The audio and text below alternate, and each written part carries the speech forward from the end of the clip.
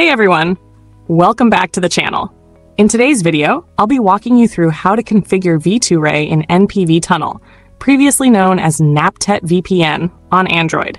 If you're looking to bypass geo-restrictions and enhance your online privacy, this tutorial is for you. So make sure to watch till the end. Let's get started. First, you'll need to download and install NPV Tunnel from the Google Play Store. Once installed, don't open the app just yet. We first need to create a V2Ray configuration file. To generate a configuration file, head over to SSHOcean.com using your browser. Once you're on the site, scroll down and look for the V2Ray section. You'll see two options, VMess and VLESS. For this tutorial, we'll select VLESS. If you experience issues with VMess, you can always switch to VLESS. I'll explain the difference in a future video. Now, choose any country you prefer and pick an active server.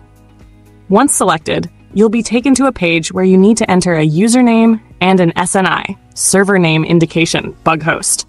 For the username, you can set anything you like. The SNI bug host depends on your network provider. You'll need to find one that works for you. If you're unsure, don't worry. You can also configure it later in the NPV Tunnel app. Once you've entered the details, tap on Create Account, then copy the WS configuration file to your clipboard. Now let's move on to NPV Tunnel. Open the app and navigate to the Config section. Tap the plus icon and select Import Config from Clipboard. Once the config is imported, you'll see an Edit Pencil icon next to it. Tap on that to modify the settings. At this stage, the configuration file might look complex, JSON format, but don't worry, you only need to edit a few key details. Scroll down until you find the line labeled SNI. Inside the quotation marks, enter your desired SNI bug host. For example, I'll enter whatsapp.com. Scroll back up and give your configuration a name under the Remarks section. Tap Save to apply the changes.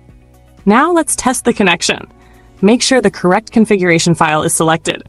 Return to the home page and tap the switch button to connect. If everything is set up correctly, you should see a successful connection. If you want to share your configuration file, you can do so easily. Tap the share icon on your saved config. You'll see options to share it as an NPV file. This file can be used on Android or iOS devices, and you can even lock the file to prevent edits. And that's it. You've successfully set up V2Ray in NPV Tunnel for a secure and unrestricted internet experience. If you found this tutorial helpful, don't forget to like, comment, and subscribe for more VPN and privacy tips. See you in the next video. Happy browsing!